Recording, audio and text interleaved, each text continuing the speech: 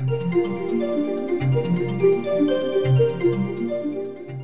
everyone, welcome back to my YouTube channel, Love for Intuitive Astrology. My name is Michelle and I'm going to present to you the forecast for July 2020 for the sign of Taurus. So if you have your sun, your moon or your rising sign in Taurus, then this video is for you.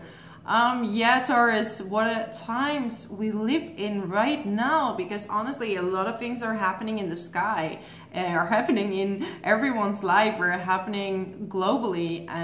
Yeah, just last month in June we had 2 eclipses, one in Sagittarius, a lunar eclipse, and one solar eclipse in Cancer. So don't think it's finished, because in July we're gonna have another lunar full moon eclipse. And it's gonna be in the sign of Capricorn. So Capricorn is the sign of responsibilities, it's the sign of independence, it's the sign of setting goals, it's the sign of hard work, you know. And as a fellow earth sign, you're completely okay with that. So yeah, let's see what's going on for you. This eclipse, which is happening on the 5th of July, for you, it's happening in your 9th house. And the 9th house is about higher learning. It's about faraway travels. Unfortunately, during the coronavirus right now, it's a bit difficult to go on faraway travels. Maybe you got stuck on a faraway travel. I mean, that could have been definitely possible.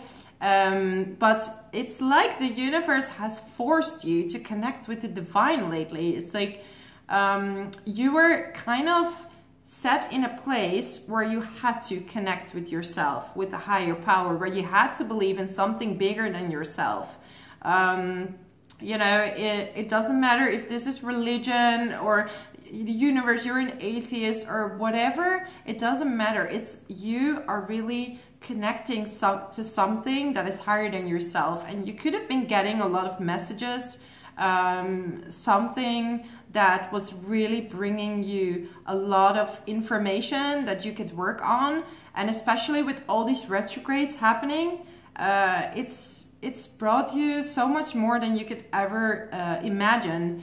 Yeah, and this month we're having some less retrogrades. Venus right now is going direct again in July, which is truly amazing. And the positive thing is it's in the 2nd house, and this is your house, Taurus. I mean, originally the 2nd house is the house of Taurus, and Taurus is totally good with money, possessions. For you it's in the sign of Gemini, but still it's about making money. So if you had a bit of a break, or this retrograde really made you think about your income, like it made you think about, do I deserve the money that was coming to me versus what I'm delivering in quality? And now with this Venus going direct, you might hunt for some new job, you might look for something new, because you feel you're actually worth more. You're worth way more than right now what you're getting. Like you're maybe in a position where you feel like you're not as appreciated as you should be. But at the same time, this was a time for you to connect to something higher than yourself.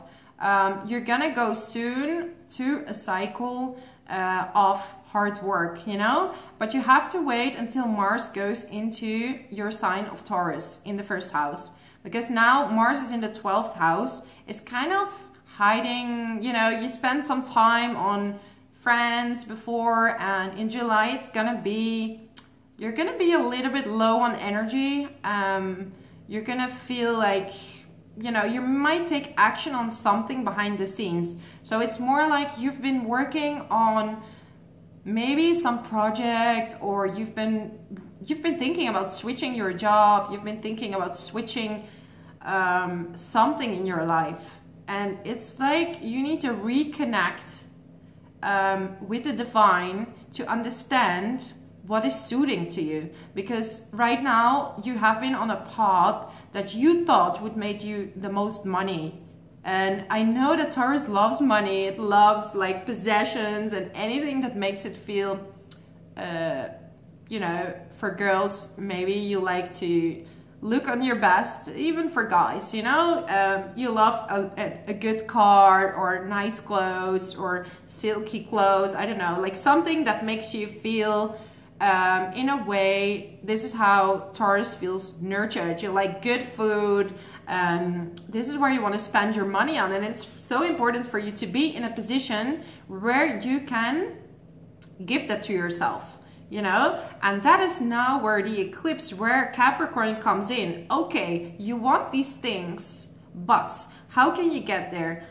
Connect with the above to understand where do you need to go, you know? Because you want all this luxury, which is completely fine. It's good to be in a position where you feel safe, because that is what Taurus needs. You need to feel safe and secure where you are, and why not with a bit of luxury? But it is about how you spend your money. So it's about how you budget your money, and you know, where do you put your money? So it is a month where you can earn a lot, maybe something unexpected coming in, or maybe you obtain like a bonus in your job. This is definitely possible. Or it is something you worked really hard for and now you can just relax. But I feel more it's time for a new cycle. It's time for something new. You've been waiting for this. And this month you're gonna have the sun is in Cancer because it's a Cancer season. So yeah, you're gonna have your sun in your 3rd house. So it is about communicating. You're gonna like go around, communicate, tell people how you feel about the situation that you're at. You kind of want to communicate on like deep conversations. You want to tell people how you feel, and you're in return are really transforming people around you. So if you're a writer or a blogger or anything, or you communicate in your online or in some way of writing, of informing people, by your communication you could really transform. This is because Jupiter and Pluto are coming together, and it's in your 9th house. So it's like, if you're, you know, it's broad, it's worldly. It's something that you say on a worldly matter that could impact people. And even though you're maybe, I don't know, you're in a yoga group and you're saying something, it's like, wow, we never thought about it that way. So you have this kind of catalyst energy in which you transform others. And why is that? Because you're reflecting on yourself. You've been reflecting on everything that you've been feeling from the inside, and you would like to share it to people. You know, I've discovered this about me. Maybe this would help for you too. You know, I've been in the same situation and I understand where you're coming from. So this month is like on the 12th of July, we're going to have Chiron is going retrograde. And Chiron is the wounded healer, they call it. It's an asteroid that's the wounded healer.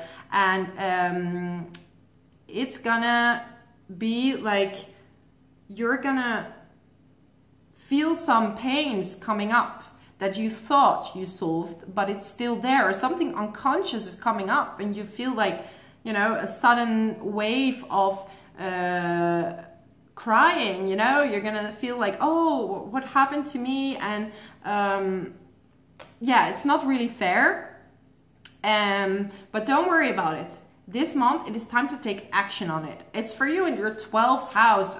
Oh my God, you're so connected to change things at this time.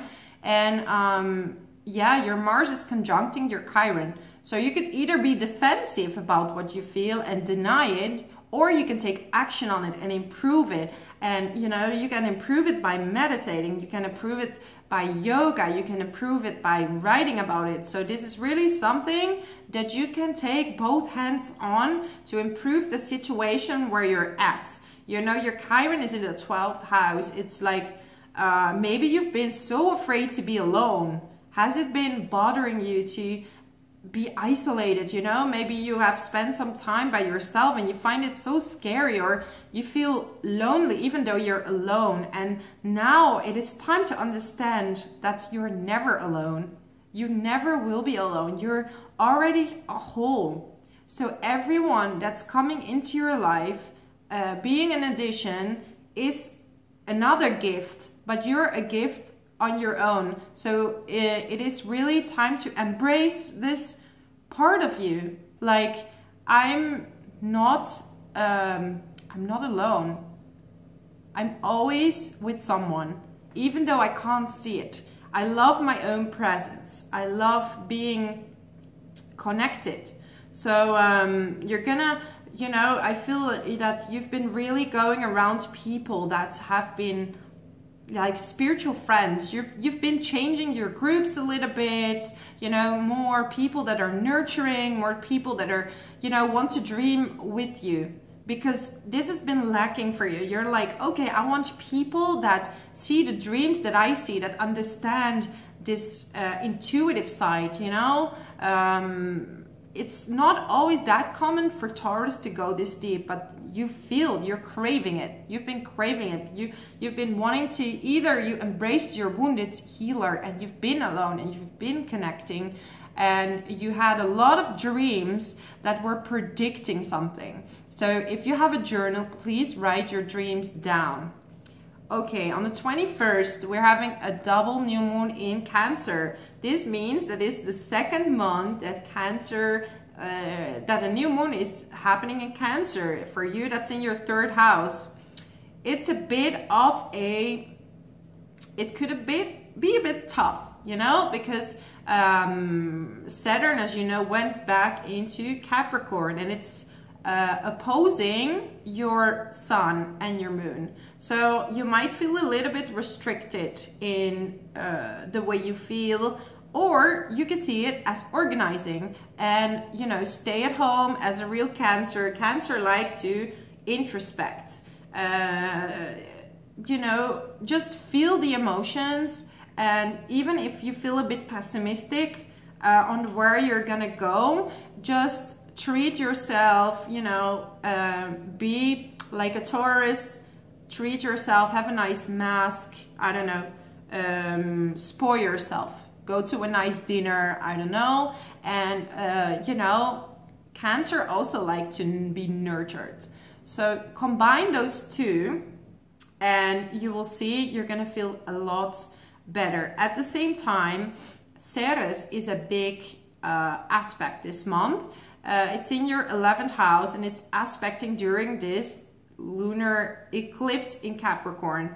So it could be that your friends are really gonna be the people that are gonna nurture you during this month. And it could also be that your mother is kind of becoming more of your friend, and you feel this nurture, and you see how much your mom has sacrificed for you and how much your mom is really loves you. So I feel this month is going to be, it's going to be incredible in transformation for you. Let me get some extra card to close this reading for you. I mean, I could go on for hours, but I want to keep it a little bit short and easy to understand. But Taurus, absolutely, what a time it is. And I feel, you know, a lot of things will happen for you. But look at this card. It's all telling you what I just been telling you.